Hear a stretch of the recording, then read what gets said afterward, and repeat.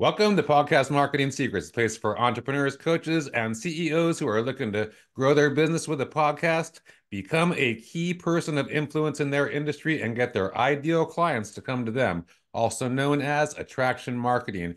I'm your host, Al Morenton. My guest today is Dr. Bo Bennett. Bo has a PhD in social psychology.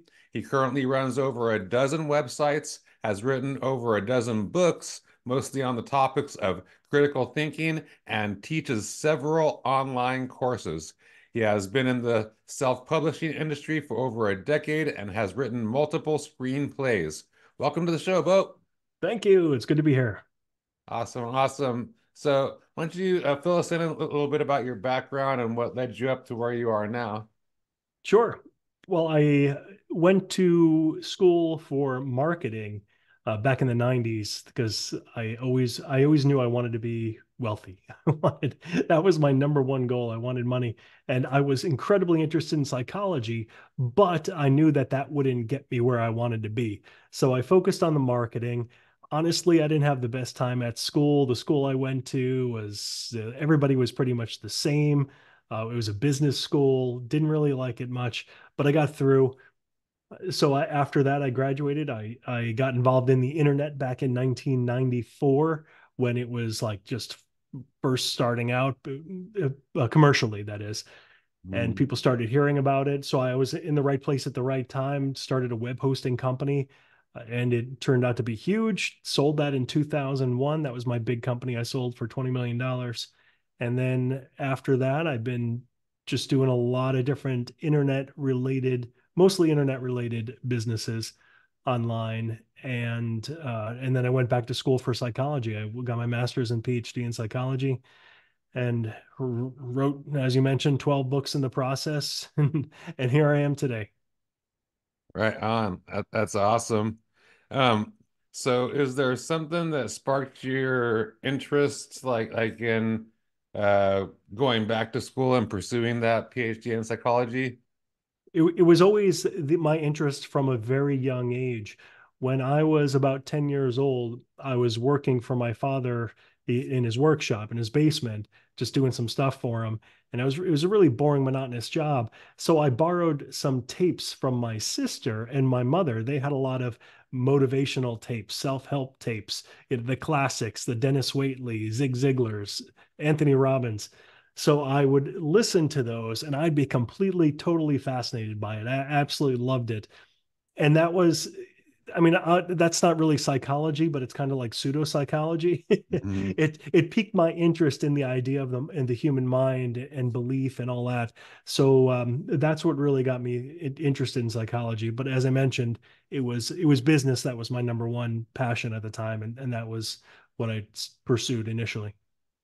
Yeah, for sure, for sure. And there is a lot of psychology that goes into, you know, into business kind of because you're dealing with people this all day long, right? Oh, Whether sure, it's, yeah. sales or employees, whatever, that it's a for sure.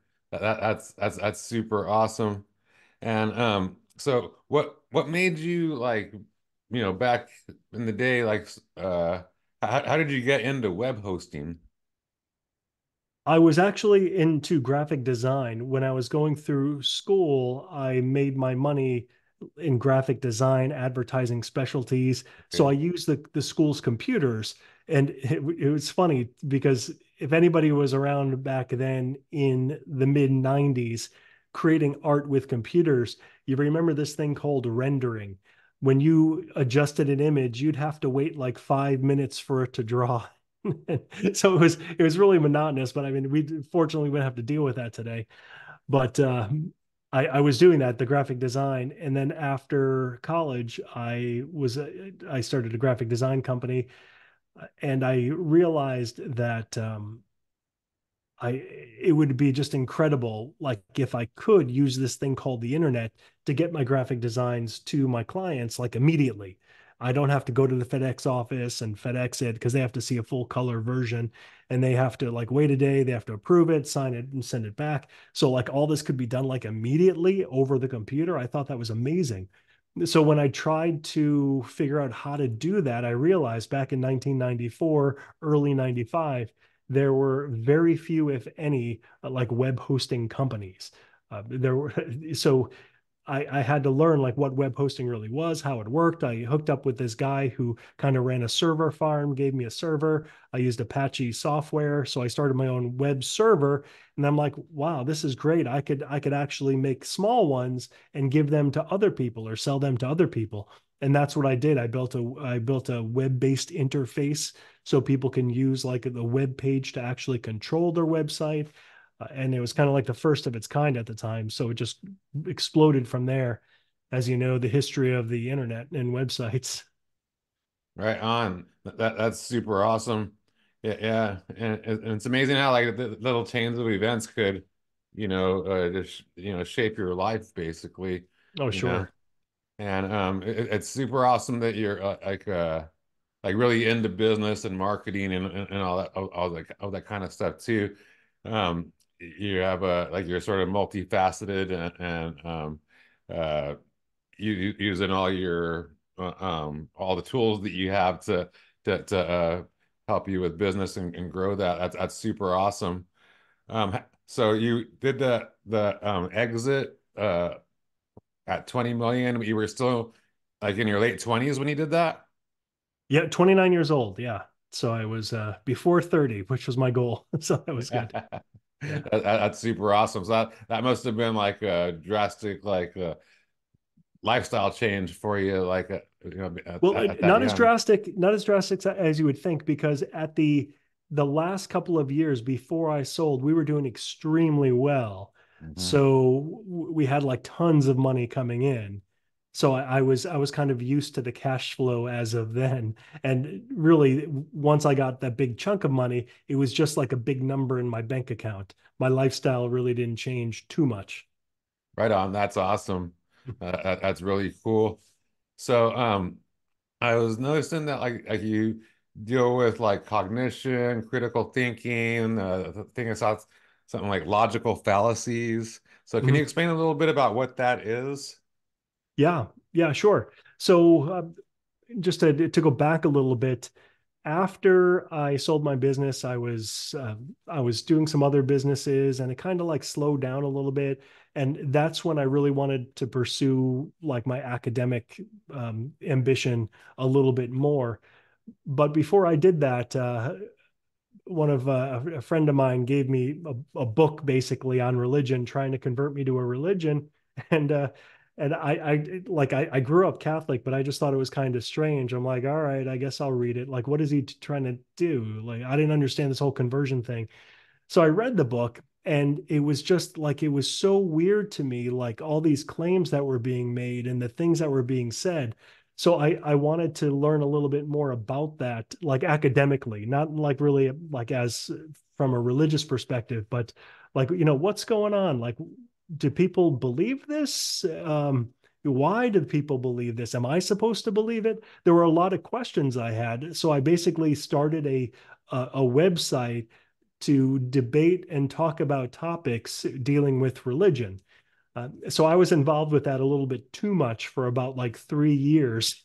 and and in that process, that's what like I said, okay, I really need to dive into this whole concept called the human mind, because one factor that I found that connects everybody and everything that was going on and all these different beliefs is the human mind, like the psychology of it, the psychology of belief. Like, why do people believe certain things, and why do other people like have an incredibly difficult time believing things? What's this whole idea called evidence, like logical fallacies? Like, people would make these claims that were clearly problematic, but it was difficult to see why at first. And I realized that what those are, they're called logical fallacies. They're errors in reasoning, and they're also kind of manipulative tactics. If you ever watch the news, you're probably very aware of these, and politicians and what those are. So I was fascinated by that. Again, it's all has to do with psychology, the psychology of it, why we believe some of those things. So that's when I kind of started the my academic pursuits and studied philosophy, and then actually formally went to school for back to school for a master's, and then ultimately a PhD. And I focused on social psychology. So social psychology and cognitive psychology, it really has to do with the thoughts we have and how we relate to other people and how other people's actions and behaviors can affect our actions and behaviors. So I found that part the most interesting. I didn't really care much about the mental health portion of it, like that part of psychology. So I'm not a mental health professional. So if somebody says, "Oh, like you're a psychiatrist," no, I'm nothing like a psychiatrist, or I'm not even like a psychologist in that I don't help people with their personal problems and struggles in that way. I'm more of I took the academic side, more of a researcher. There's like the mental health, and then there's the researcher. If you consider that like a split, the two different areas of psychology. So I'm on the research end. Right on. Yeah, that makes sense too. So you're sort of like seeing how it affects like all of that affects society basically, in an overall view, and even Yep. subsects of it and things like that. That's awesome. And I could see how like if you understand that stuff, just like anything else, you could, use it for good or evil too. Yeah. Well, what's interesting is I'm pretty much I consider myself a programmer by trade. Hmm. Like ever since 1994 when I started programming and programming the internet and learning like the different programming languages, I really was drawn to that because I love the idea of creating the code to make things happen. And maybe it's kind of like a God complex that programmers have because you're kind of like the God of your website when you have complete control over things and you can make virtually anything happen. So it I really took to it, and I loved the logic of it because programming is like perfectly logical and mathematical, and things happen. When things happen, there's a reason for it, and there's like a perfectly logical reason for it. It just doesn't happen willy-nilly and you can't figure it out. So I really like that. And then I see a lot of parallels with the programming and the critical thinking, and the same thing like when it comes to like business or doing anything dealing with people in relationships, there's that element to it where you could kind of see through a lot of what's going on, like the code, let's call it the code of human language and human behavior and how we respond, and you kind of see through the code, see through the behaviors and the language into the code, and you really know what's going on. And that's what I found most interesting about like my pursuit of learning psychology. It's to be able to see things that other people can't see, and the difficulty, of course, is to try to explain it to them, like what they're missing. And the reason that always a difficult pursuit is because of what's called cognitive biases. A lot of people have these very strong cognitive biases that prevent them from seeing things really the way they are, versus seeing things the way they want to see them. And that's difficult. If I could crack that code, I'd be extremely happy and probably the most popular person in the world. But I don't know if there's such a code to crack on that one. Yeah, for sure, for sure. Yeah, and it does amaze me like how you could you see it in other people, but I'm sure it happens to me as well. But how like something could just be so that something somebody believes in is just so off, Right. and not correct, and even sometimes an outright lie, and they can't see it first for whatever reason, and no amount of proof can change that, and sometimes when you show them proof, it makes them hold on to the belief even stronger. Right. Yeah. The backfire effect. Yeah, it's really really really interesting. So you mentioned like you're able to see these things, because you have that, this like a more refined, sense of critical thinking and things like that. So it's like a learned skill. I guess some people get it naturally, whatever, but I'm sure, but like, and I'm sure it's a learned skill as well. So I saw that you had courses and things like that you have. So do you teach people how to increase their levels of cognitive thinking and things like that? Yes. Yep. So on my website, I've got a bunch of like that's where pretty much my all of my books follow that same pattern of teaching people how to think more critically, more logically, reasonably. And then I have a couple courses too. If people don't like the books, they could go to the courses. The courses have some videos in it. They're a little bit easier to ingest for those who don't like the written word or the spoken word. I've got all the books on audio as well. But yeah, that's and when I taught too, I taught at a local university here in Massachusetts for a few years, and that was fun. But I um, I didn't like the commitment to travel and then having to grade. That really wasn't for me too much. But I did enjoy the teaching part. That's awesome.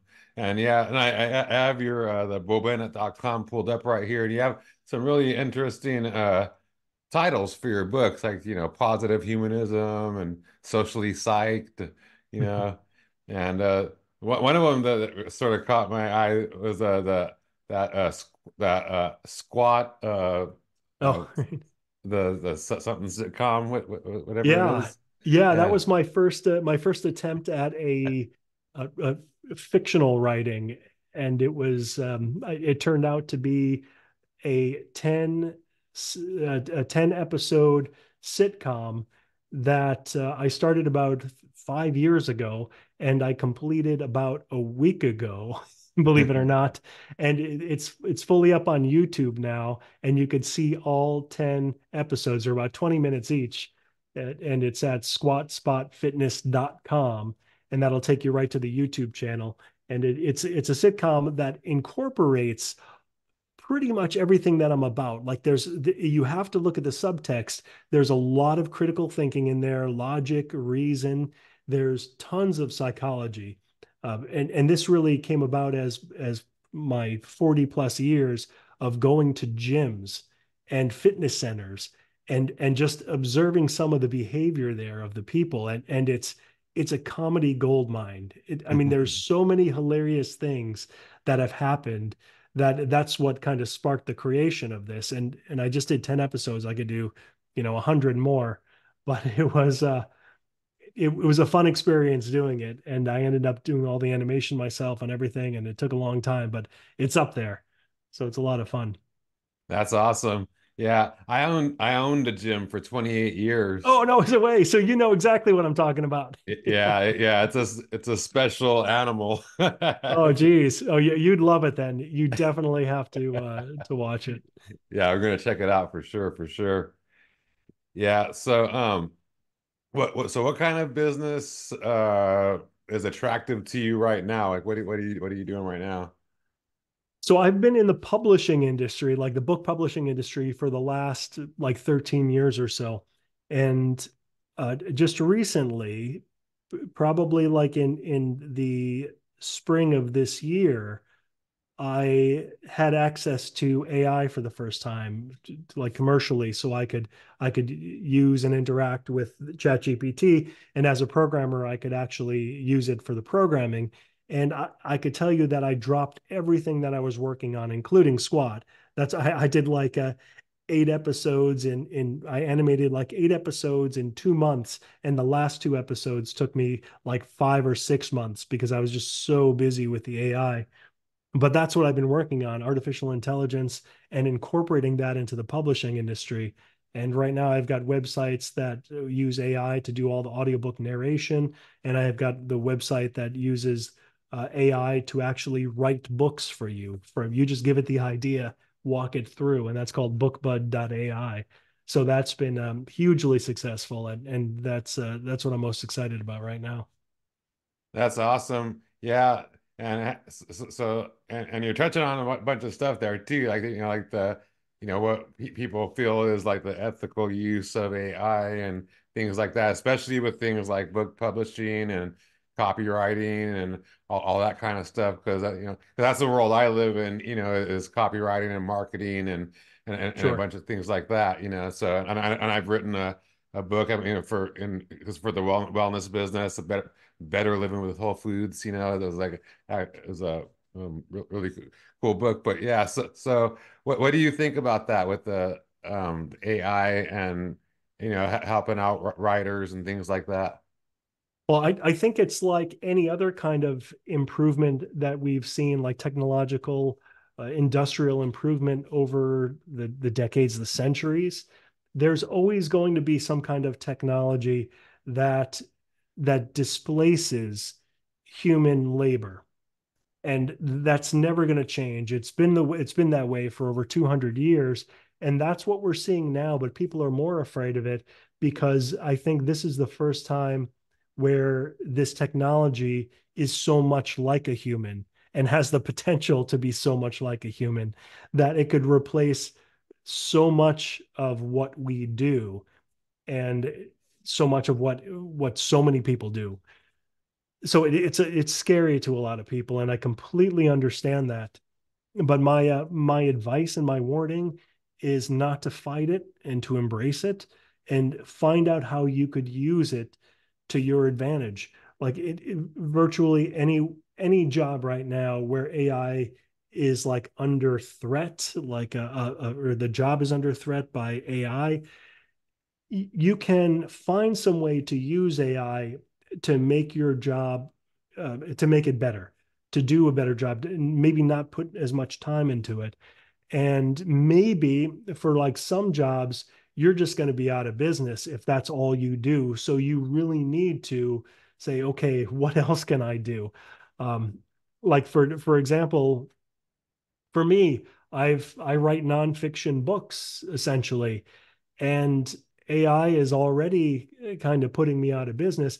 And I say that with a big caveat because AI is incredibly good right now. It writes like at a college level. The books are fantastic. They're better than about 95% of all the authors that I deal with that who write AI, who write nonfiction books. So it does an incredible job, but it's not quite to the level yet where it could beat that 5% of humans who do an amazing job at writing books. So, like, out of the dozen books that I've written, I would say that AI could do a better job at probably like 10 of those books. It could rewrite 10 of my books and do a better job. But two of my books, where my real specialty is with the PhD and my like decades of experience, I don't think like it could come close to that right now.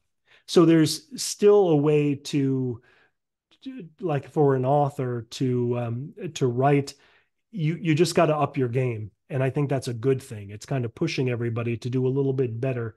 You can't just turn out the same kind of junk that people have been turning out for a long time, because AI could do a better job than that.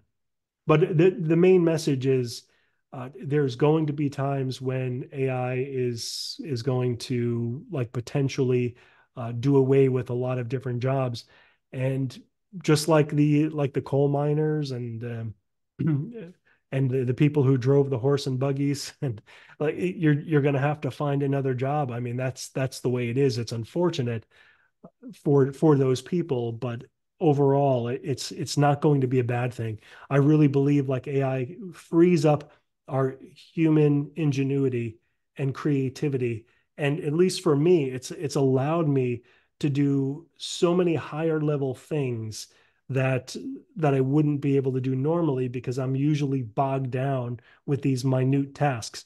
Another great example is like with programming.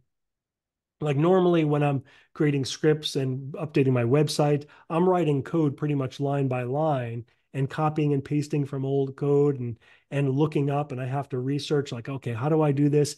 And it takes a really long time. But now with I could just talk to it like a human basically and tell it what I need, and it writes me the code, and it saves me tons of time. And this isn't like high level stuff. I mean, this is the kind of code that when I write it, I'm just like bogged down with these minute details, and it's things that I would rather not do. So it really has helped me in that way. And I think that everybody should think like that. And how can AI help you?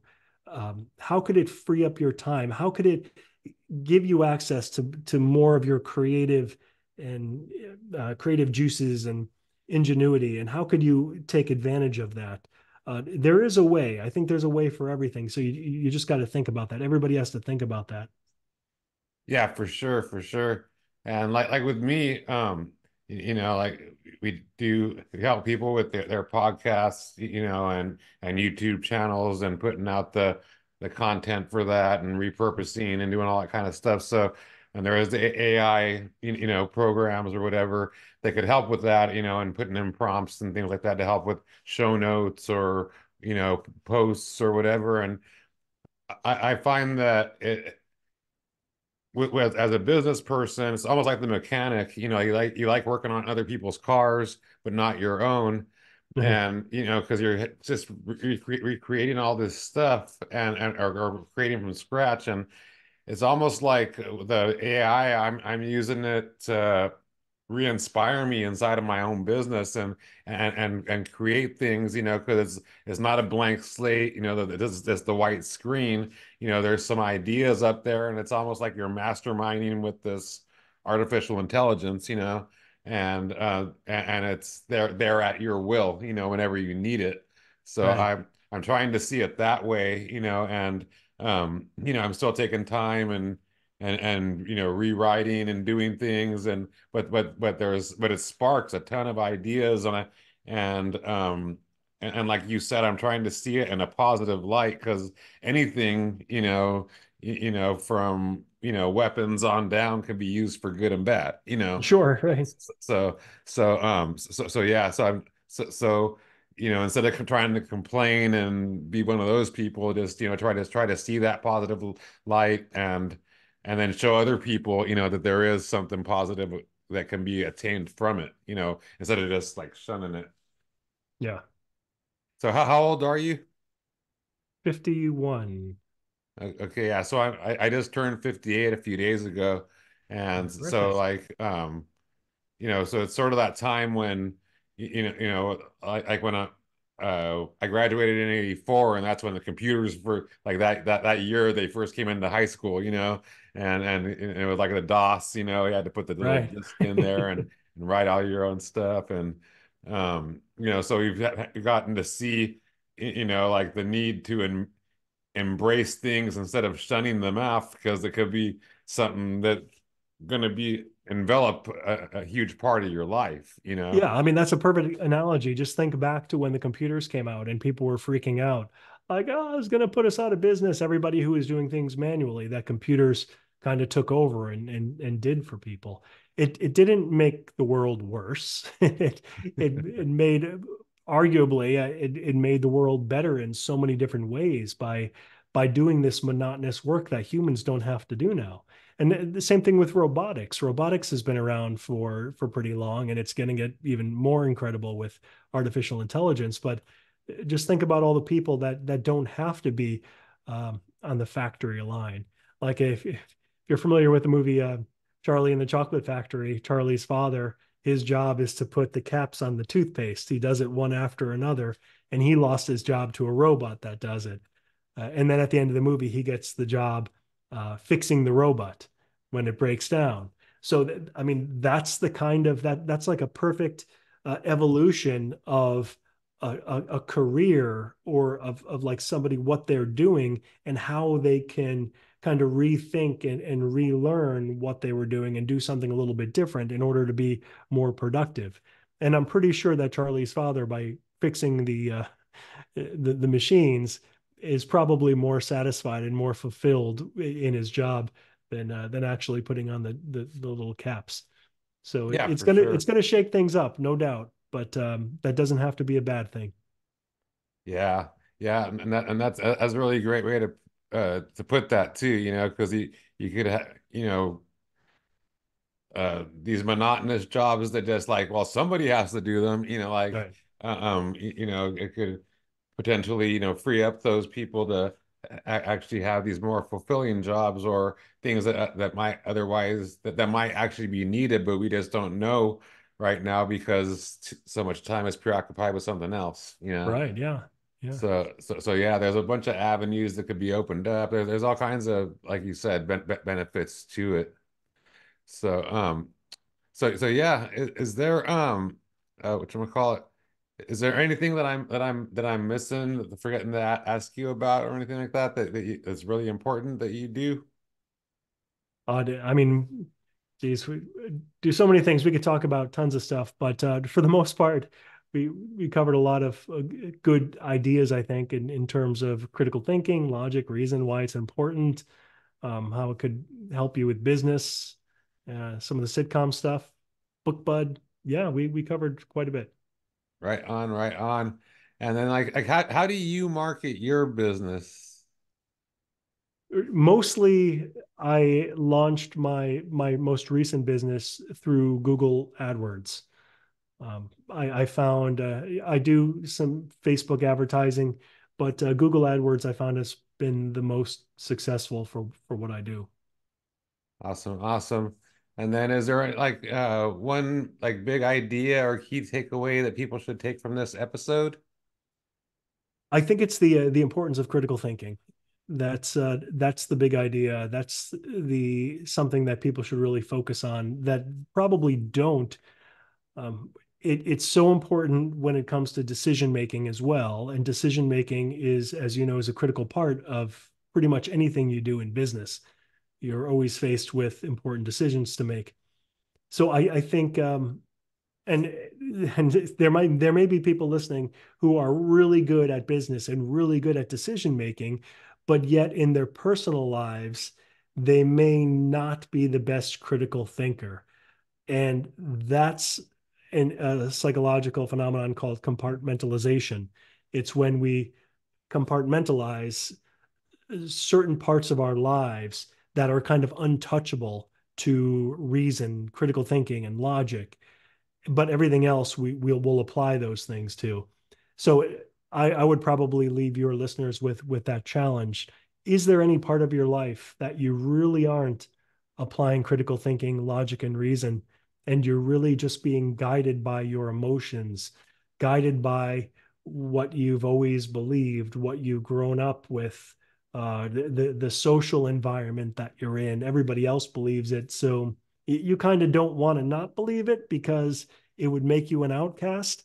But if you're being honest with yourself and you have and you're being critical of your own thoughts, I think that everybody needs to basically believe what's true and do the best they can to distinguish between fact and fiction in all domains and areas of their lives. That's awesome. Those are some really key points that you just brought up, and because I'm sure that as people increase their levels of critical thinking and that decision making and all that, that there's a lot of emotional stuff that can come up with that because you might realize that you've been following this one path or this one belief because of this people, maybe even your parents, and you find out that it's not true. It's a lie, and that you've been lied to your entire life or something like that. And that could be traumatic. Oh yeah. And you just want to, like you say, still believe that because it's going to change your whole trajectory or your whole, you know, and that's really, really hard. So, for the people out there that like, hey, like I want to find out more about this critical thinking and maybe increase my levels of critical thinking and improve my decision making skills and improve my business skills, how could they get a hold of you or follow you? Sure. I've got two primary websites. One is for my books and educational material, and you could find that under bobennett.com, BOBENNETT.com. The other one is all my business sites, and that's where you could also find Squat, and that's under archieboy.com, ARCHIEBOY.com. Right on. And Archie, that was your doggy? Yep. Right on. Awesome. Yeah. Awesome. It's our first Cool, dog. cool, cool. And we'll be sure to include those links in the show notes for the video and audio for this episode. Right on. And thank you again for coming on. All right. You bet. Thanks for having me. I appreciate it.